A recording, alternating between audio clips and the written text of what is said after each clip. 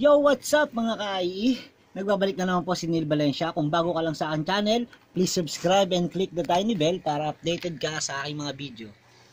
Ngayon sira yung laptop natin. Nakakalungkot ngayon pagagawa natin dun sa, ewan ko kung saan yun pero lalakarin na lang natin.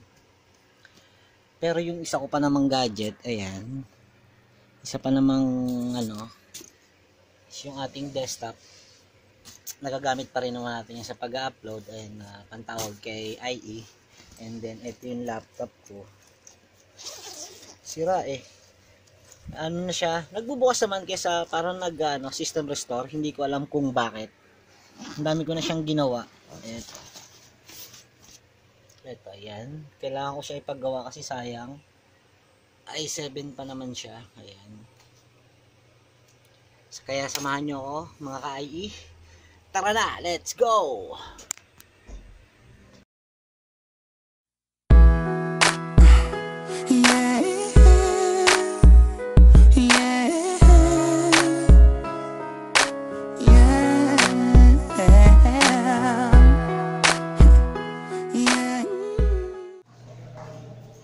Yun mga ka-IE, eto, pababa na tayo. Nag-jacket ako kasi malamig. As well as change. For I have sworn before you and Almighty God the same solemn oath our forebears prescribed nearly a century and 3/4 ago.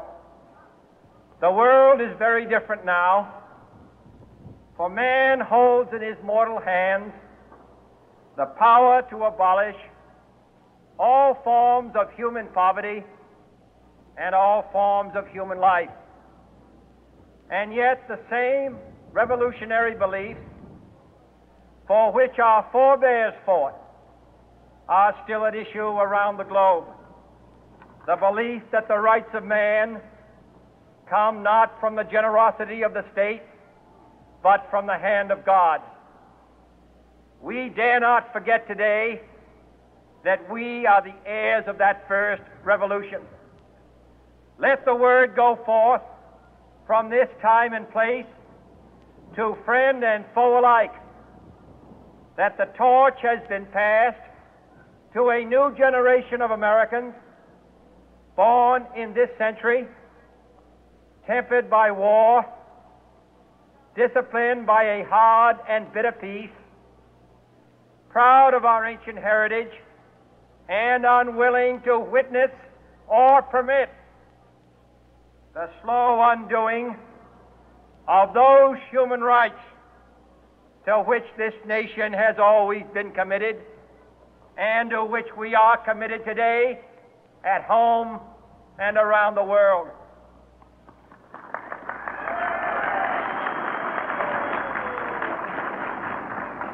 Let every nation know, whether it wishes us well or ill, that we shall pay any price, bear any burden, meet any hardship, support any friend, oppose any foe to assure the survival and the success of liberty.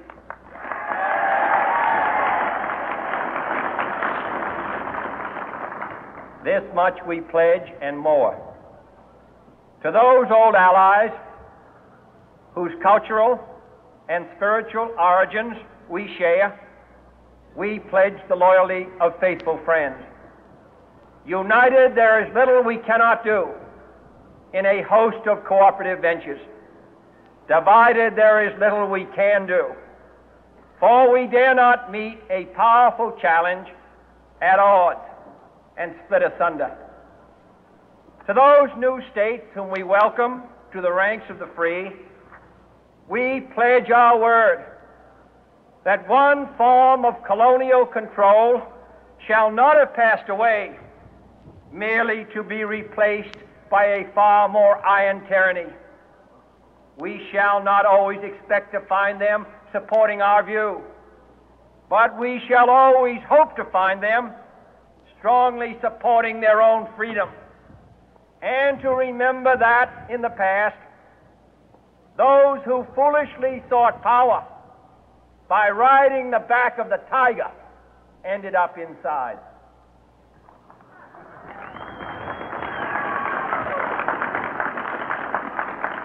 To those people in the huts and villages of half the globe struggling to break the bonds of mass misery, we pledge our best efforts to help them help themselves for whatever period is required, not because the communists may be doing it, not because we seek their votes, but because it is right. If a free society cannot help the many who are poor, it cannot save the few who are rich.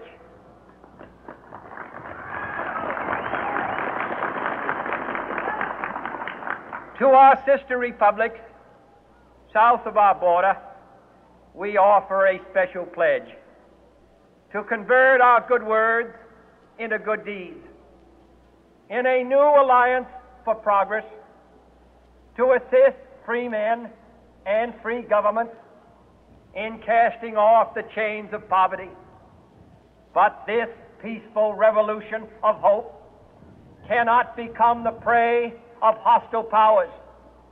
Let all our neighbors know that we shall join with them to oppose aggression or subversion anywhere in the Americas. And let every other power know that this hemisphere intends to remain the master of its own house.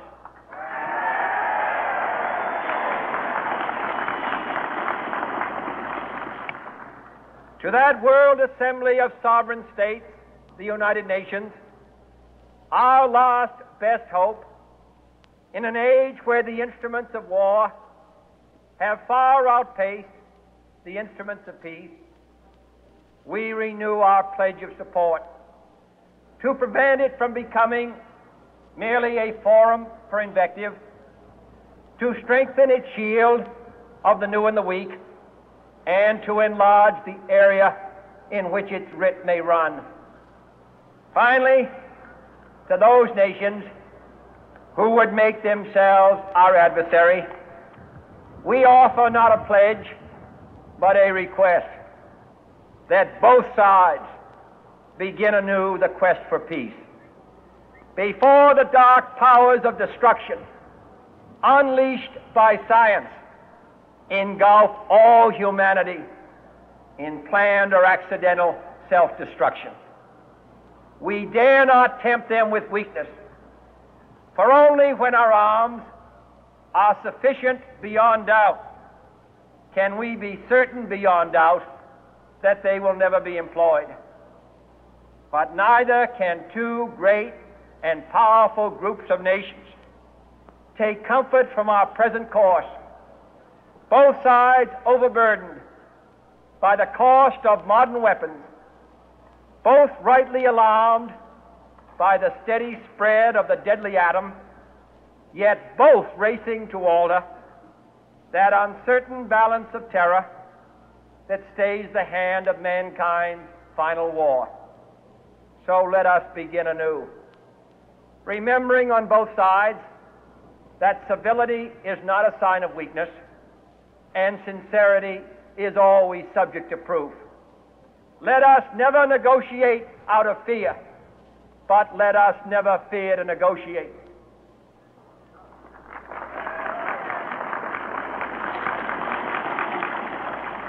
Let both sides explore what problems unite us, instead of belaboring those problems which divide us.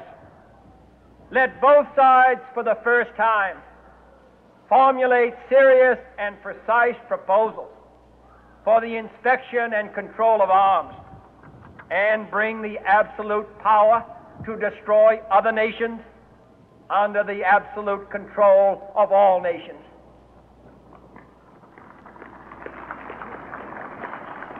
Let both sides seek to invoke the wonders of science instead of its terrors. Together, let us explore the stars, conquer the deserts, eradicate disease, tap the ocean depths, and encourage the arts and commerce. Let both sides unite to heed in all corners of the earth the command of Isaiah to undo the heavy burden and let the oppressed go free. And if a beachhead of cooperation may push back the jungle of suspicion, let both sides join in creating a new endeavor, not a new balance of power, but a new world of law, where the strong are just and the weak secure and the peace preserved. All this will not be finished in the first 100 days, nor will it be finished in the first 1,000 days, nor in the life of this administration, nor even perhaps in our lifetime on this planet. But let us begin.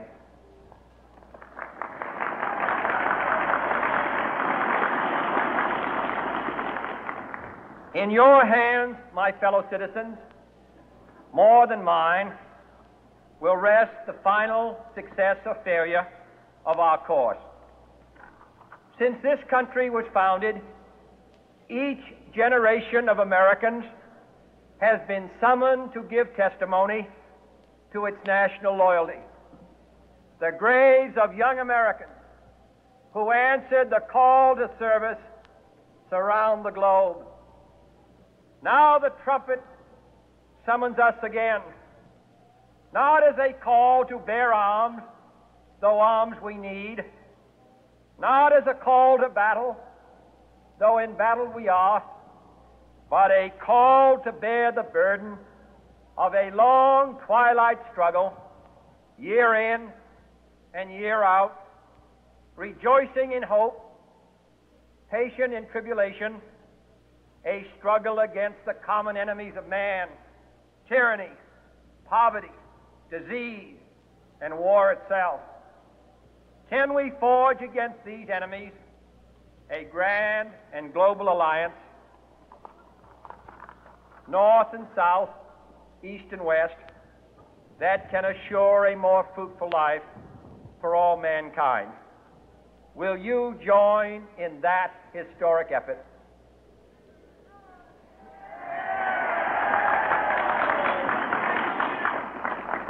In the long history of the world, only a few generations have been granted the role of defending freedom in its hour of maximum danger. I do not shrink from this responsibility. I welcome it.